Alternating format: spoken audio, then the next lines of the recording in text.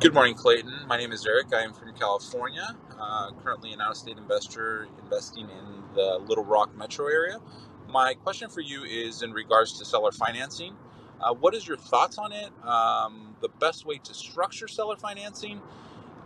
I'm in a situation as to where conventional financing has depleted my cash on hand, so I am trying to go a little bit different route. Any advice is greatly appreciated. Thank you. Thank you, Eric. Yeah. So, okay. One thing you talked about, your big issue right now, Eric, is that, well, let me answer it this way. So you want to understand seller financing. When is the best time to use seller financing for rental real estate?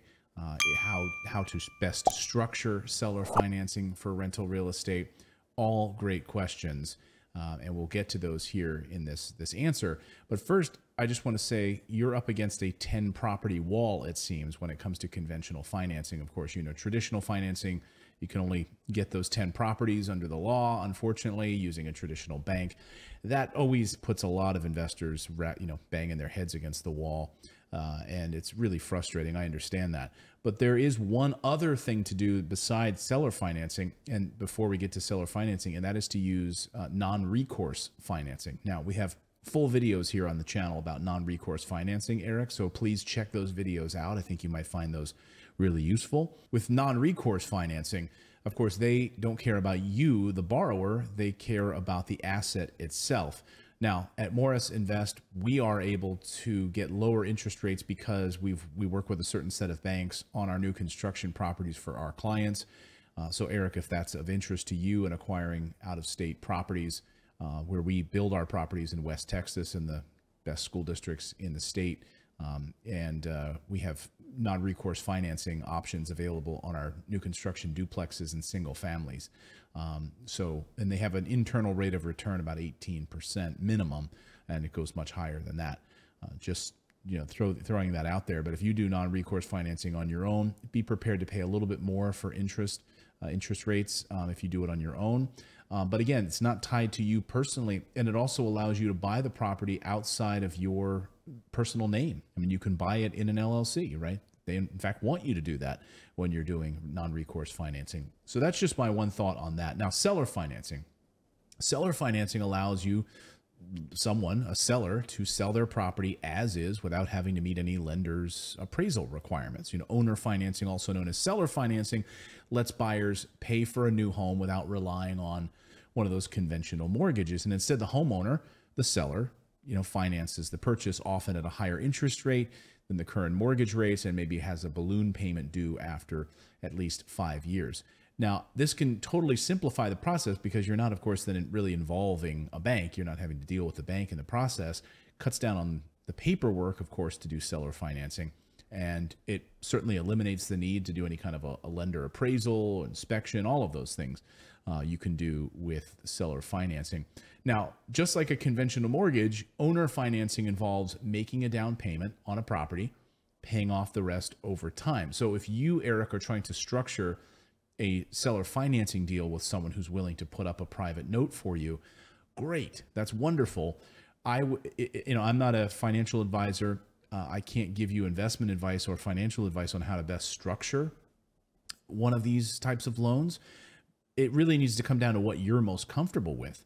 Now, I've done a lot of seller financing deals over the years, and I would say you may consider doing what a lot of investors do, like if they're going to buy a bunch of properties, right? 5 years is a good amount of time. Certainly less than 5 years is how much time it should take to pay off that property. So 5 years, perhaps as a balloon note, you can get better interest rates by having it be 5 years, less amount of time. You're not doing a 30-year note. Totally up to you. But I've done 5-year notes, then of course a balloon payment after that. But in that amount of time, there's no prepayment penalty. As Susan Lassiter-Lyon likes to say, she's the author of the great book called Getting the Money. She says, never, ever. She said, run the other way. Run the other way if anyone ever tells you that there's a prepayment penalty. In fact, give them the middle finger because, come on, really? I'm going to pay this back to you more quickly. It enables you as the lender to recycle that money and make more money, get it back out there, deploy that capital again, and get a great return. So that's ridiculous, a prepayment penalty. I just would run away from that as an option in your seller financing terms. Don't do that. Don't agree to that. And yes, placing a down payment on the property, paying off the rest over time. 5 years, not a bad idea, because in that amount of time, of course, the tenant is going to be paying that money back. And so you almost pretend like you don't even have the property, right? The tenant's paying the rent and paying your mortgage, your 5-year note.